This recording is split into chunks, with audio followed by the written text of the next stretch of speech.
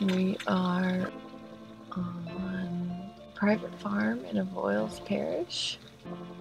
We are observing whooping cranes L7 and 811 who are incubating 2 eggs.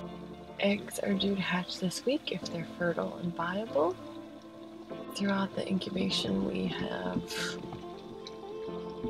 tried to come twice a week to do observations to just document their incubation behavior.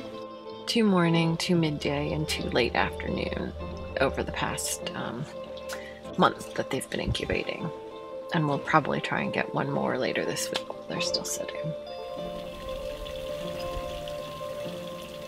Right after we started the observation, the male got on the nest and he sat for, I think, a little over 2 hours.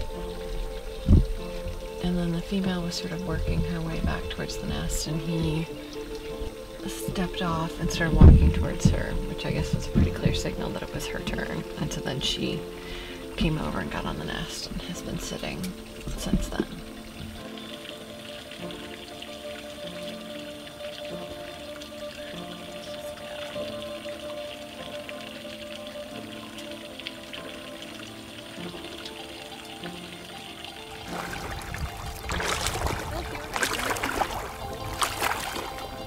Today is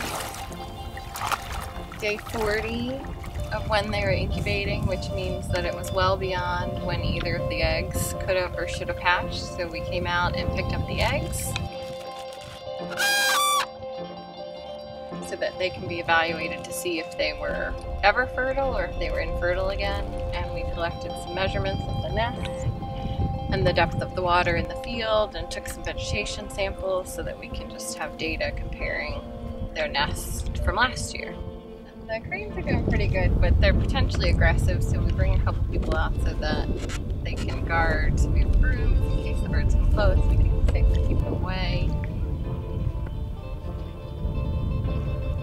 This is a crawfish farm where they actively are forming, and they haven't had issues of nest abandonment because of the forming operation, so that's encouraging.